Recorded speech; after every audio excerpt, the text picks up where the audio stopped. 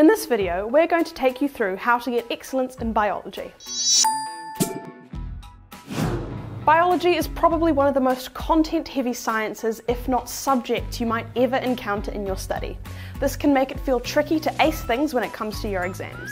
Luckily for you, we have some not-so-secret tips and tricks on hand to make you feel like getting an E8 will be a breeze. In the rest of the video, we're going to take you through some strategies and provide you with some great answer examples taken straight from past Level 2 and Level 3 exams. Feel free to jump around using the timestamps below. These strategies will be pretty applicable for every level of biology and will assume you have a good handle on the content and concepts of the standards themselves. If you're watching this and realising this isn't the case, try checking out the StudyTime walkthrough guides alongside watching this.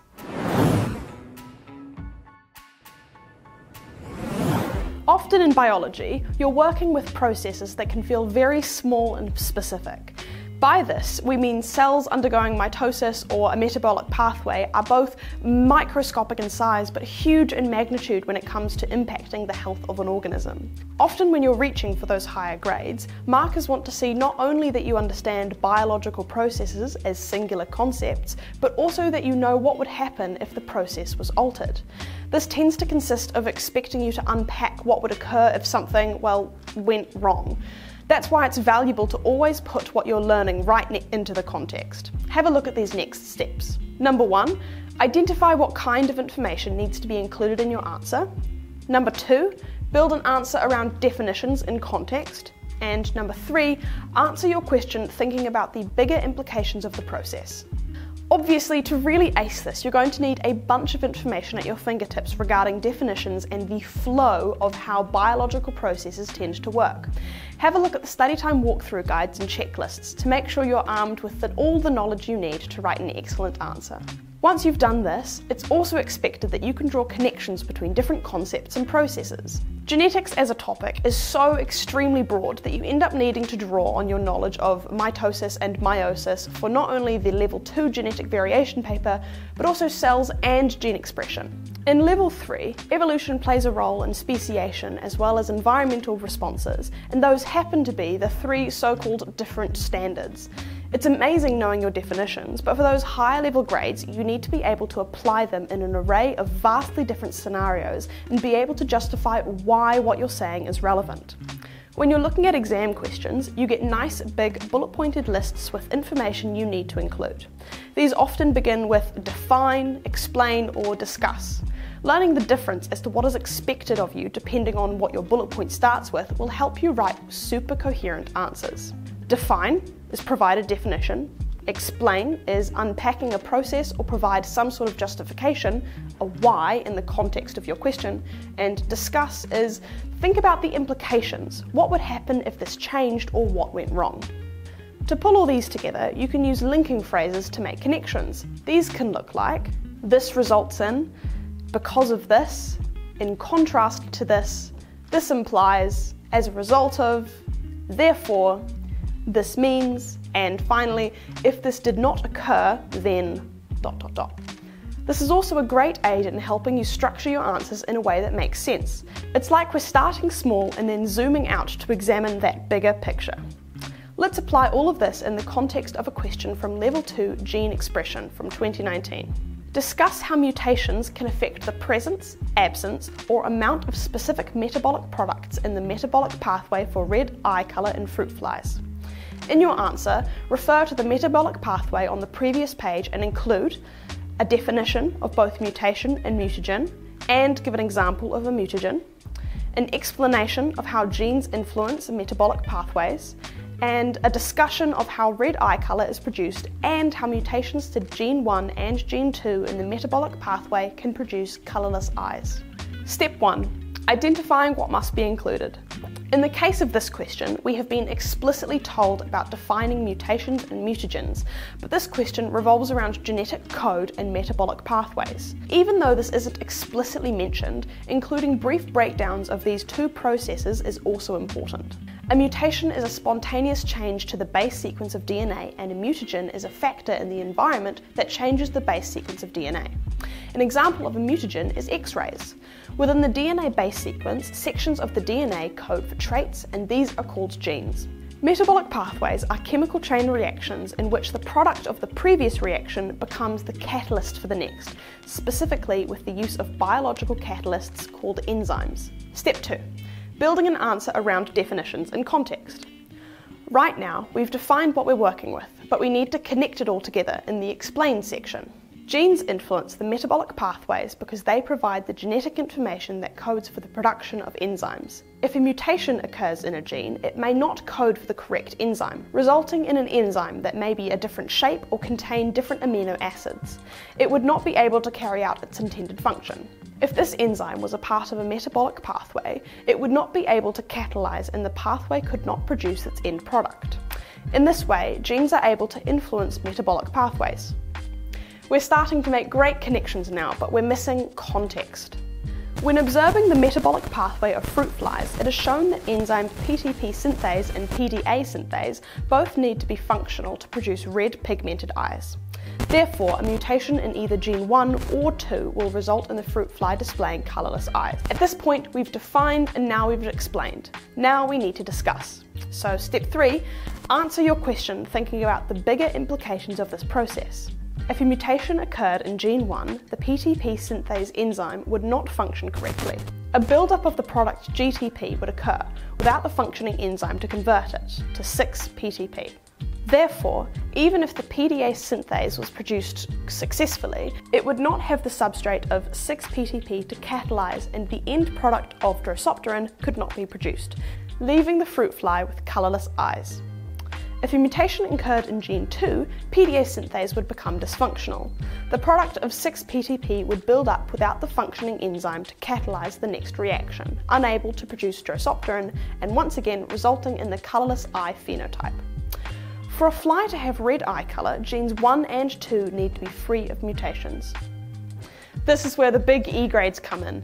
Those nasty little hypotheticals that get you to start your sentences with "if this occurred then" or "if this did not occur then" are often where your grades jump up.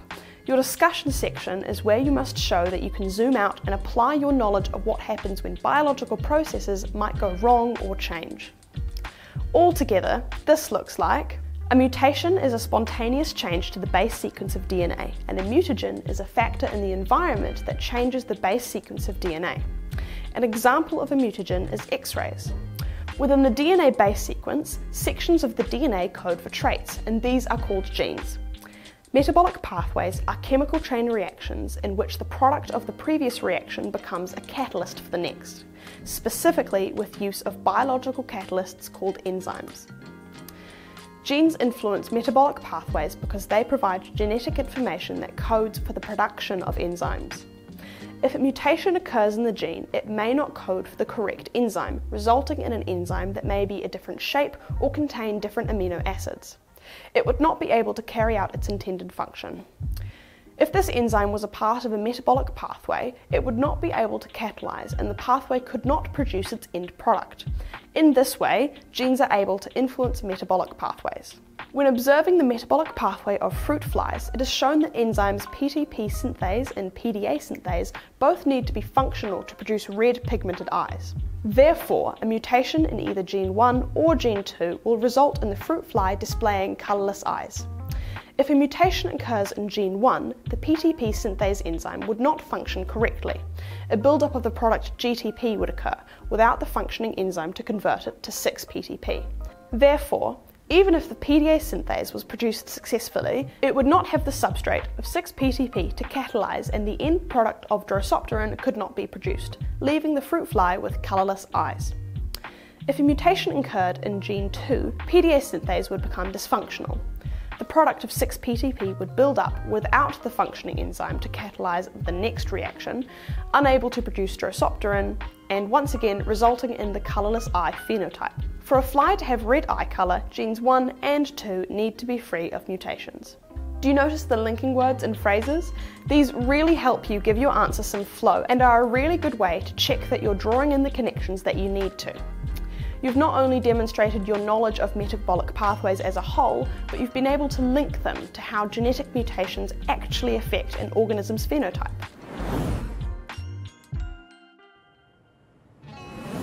Remember when we said biology was content heavy? Sometimes the exam will provide you with a lot of that content.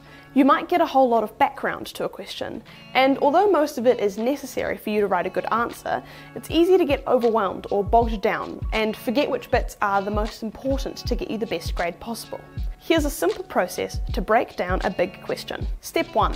Read the question first. Step 2. Gather relevant information.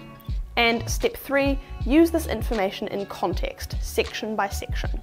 Reading the questions first might especially seem like a super insignificant step, but if you're provided with a scary looking diagram or a big paragraph, you might find it difficult to figure out what's relevant. Unfortunately, if you're gunning for those E grades, markers won't be expecting you to do your best parrot impression and just repeat what you've been given.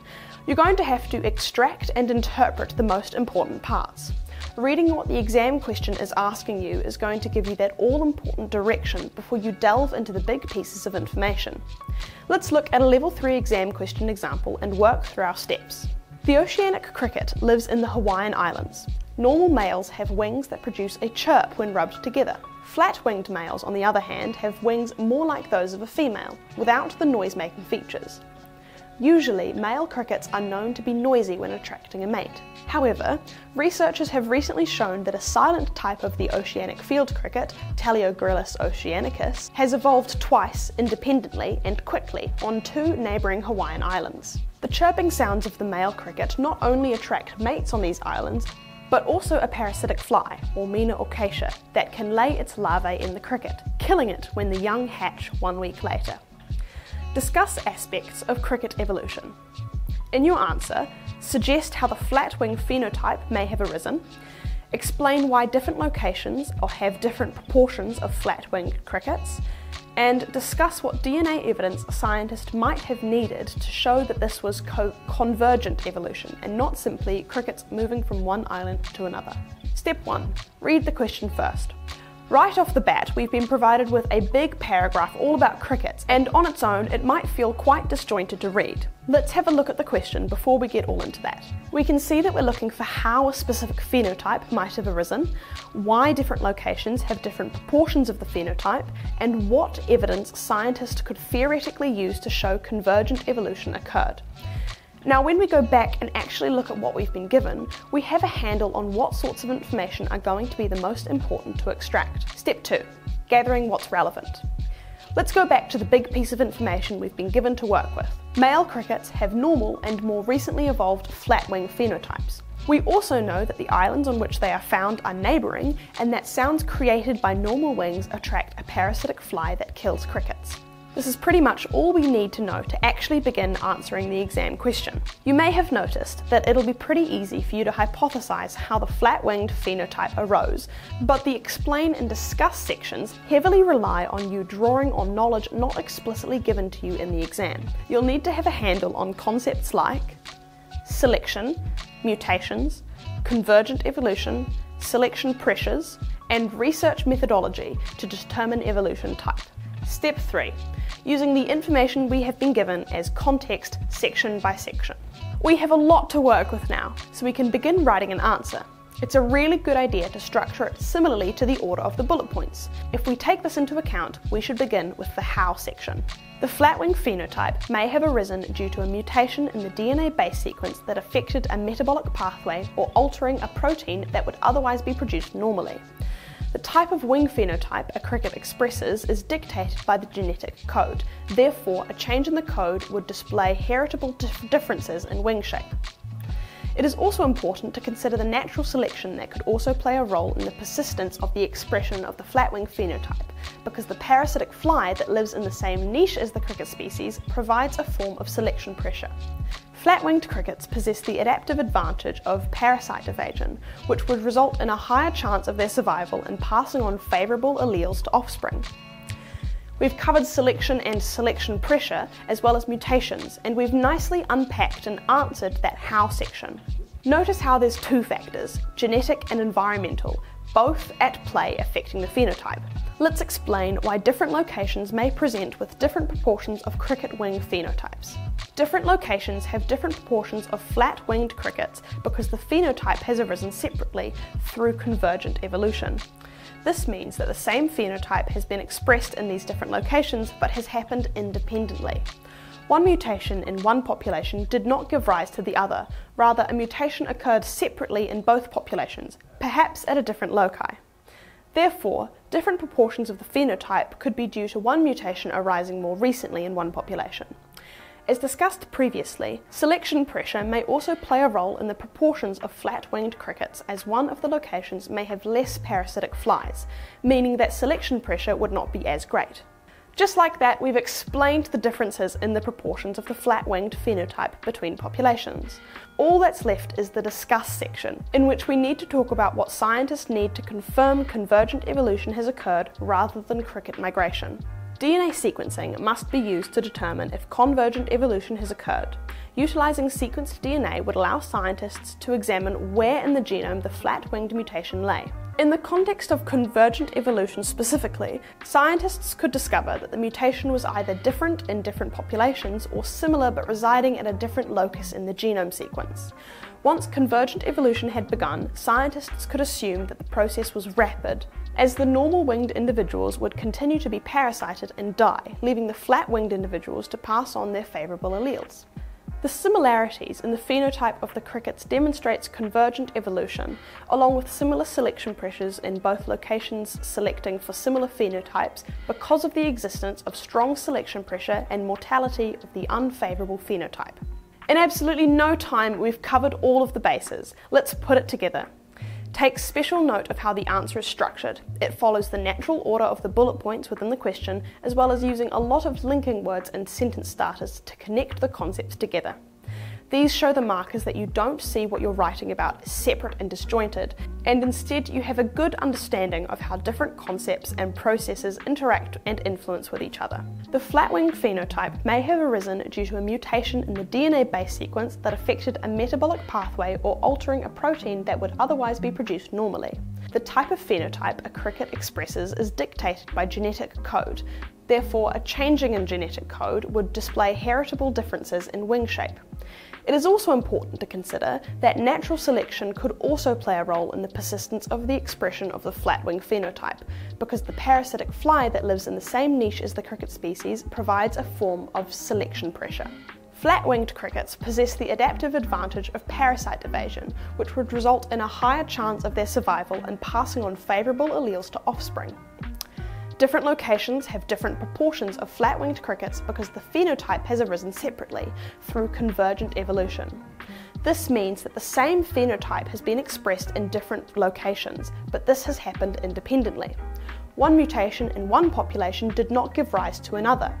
Rather, a mutation occurred separately in both populations, perhaps at a different locus. Therefore, different proportions of the phenotype could be due to one mutation arising more recently in one population. As discussed previously, selection pressure may also play a role in proportions of flat-winged crickets, as one of the locations may have less parasitic flies, meaning that selection pressure would not be as great. DNA sequencing must be used to determine if convergent evolution has occurred. Utilising sequenced DNA would allow scientists to examine where in the genome the flat-wing mutation lay. In the context of convergent evolution specifically, scientists could discover that the mutation was either different in different populations or similar but residing at a different locus in the genome sequence. Once convergent evolution had begun, scientists could assume the process was rapid, as the normal-winged individuals would continue to be parasited and die, leaving the flat-winged individuals to pass on their favourable alleles. The similarities in phenotypes of the crickets demonstrates convergent evolution, along with similar selection pressures in both locations selecting for similar phenotypes because of the existence of strong selection pressure and mortality of the unfavourable phenotype. You might have picked up on how we didn't focus all that much on the big chunk of info we got given at the start of the question. We needed it for some background information and context, but when it came to writing our answer, we were almost exclusively drawing on prior knowledge of the concept that had not been given to us inside the exam question. That's exactly the skill you need to hone those E8s, being able to correctly use the background you're given to draw on various relevant concepts. That wraps things up. We hope this was helpful, and we'll once again remind you to check out the subject checklists and walkthrough guides if you feel like there's a gap or two in the concepts you might need to know.